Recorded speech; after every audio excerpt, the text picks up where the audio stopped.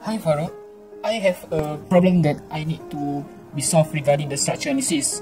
So my problem is about the spotlight pillars, which I have to find the deformation of the spotlight pillars that is deformed due to the axial loading exerted by the weight of the spotlight lamp.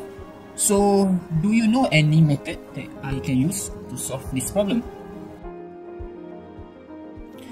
Yes, Syafiq. I think for this kind of problems, we need to use the FEM, Finite Element Method theory, in order to solve this kind of problems.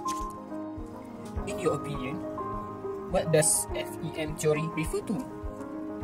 Based on what I know, FEM is a numerical method that can solve a complex structure and do the structural analysis.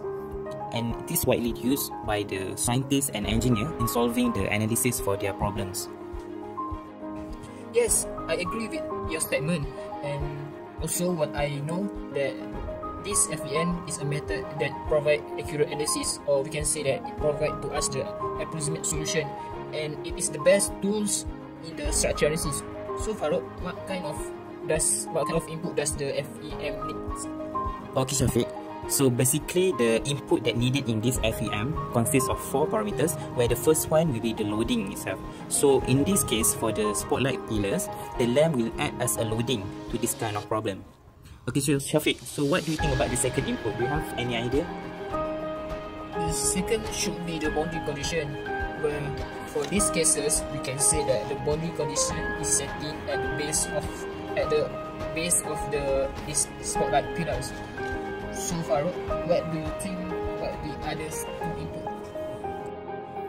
Okay, for the third input will be the material. So what kind of material being used in these spotlight pillars is either steels, concrete or etc. And the last one will be the geometry itself. What type of geometry this spotlight pillar have? Is it a solid cylinder or hollow cylinder? The different in type of geometry will give the different answer and different analysis. So Syafiq, do you know any formula that can be related in this finite element method?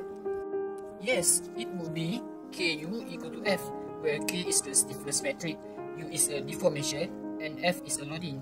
So K is basically, in K we have the material, the geometry, which is the area and also the length of the pillar.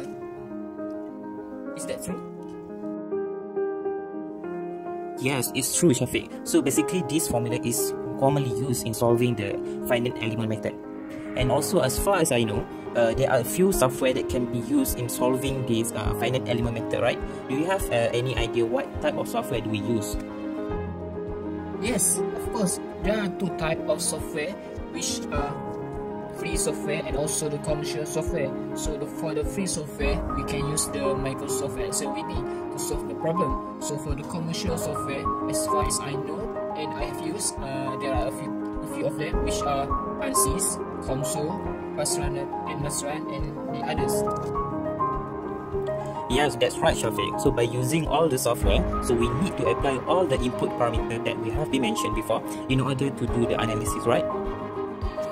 Yes, Faruq. Now I understand that by knowing all the 4 parameters needed, I can find how much will the spotlight deform.